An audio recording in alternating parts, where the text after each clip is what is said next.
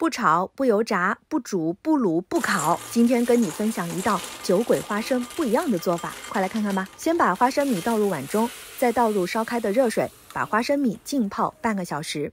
半小时之后，我们就可以轻松的搓掉花生米的外皮了。接着就往搓掉花生米皮的盘子当中加1勺盐，撒上一点辣椒面，再倒入1勺量的食用油，倒入一些红干辣椒和花椒粒，用手给花生米翻拌均匀。花生米可以说是当之无愧的下酒神器，喝酒的时候只要有一盘花生米就够了。接着我们将拌好的花生米倒入铺有锡箔纸的空气炸锅内，稍微摊匀一些，